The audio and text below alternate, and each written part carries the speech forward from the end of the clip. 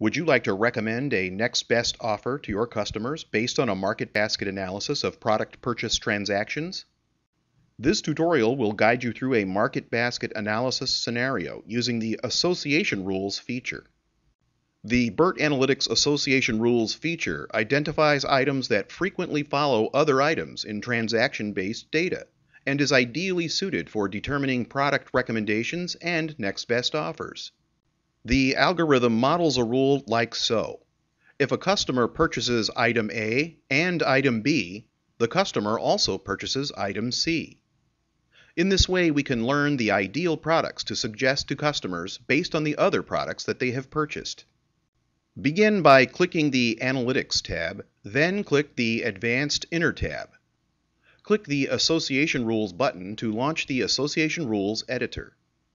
We will examine product purchases by basket ID and product category in order to learn what categories typically follow others in the transactions. In the data browser, expand the Item Association table in the Retail database. Then drag the Basket ID field and drop it into the Transaction ID property of the Association Rules editor. Next, drag the Product Category field and drop it into the Transaction Item property. Next, we establish acceptable accuracy for the rule. The Minimum Support property specifies the minimum percentage of transactions that must contain all the items in the rule. We can leave this at its default setting of 10%. The Minimum Confidence property measures how good the rule is at predicting the right-hand side of the then clause by comparing how often the result appears when the condition on the left-hand side of the then clause is true. Let's adjust this setting to 50%. With our properties set, click Calculate to review the result. On the Results tab, expand the Antecedent column to see the categories if necessary.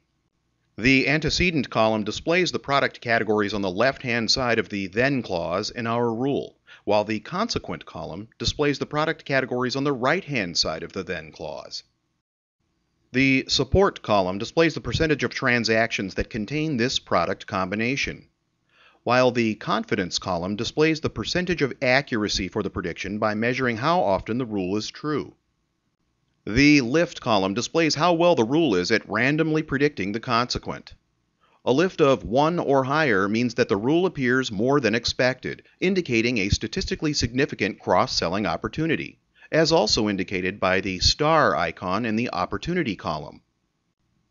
Now we can see what products are typically purchased in combination and understand what combinations are statistically relevant based on the Association Rules algorithm. Suppose we want to see what other products we should cross-sell for a specific product category, such as decorating. Click the Parameters tab on the Association Rules editor, then double-click the Product Category field in the data browser to display the individual values. Drag the Decorating value and drop it into the Antecedent Items filter property, then click Calculate. Now we can plainly see that electrical and garden products are the main products that customers buy along with decorating products. It really is that easy to do market basket analysis with BIRT Analytics.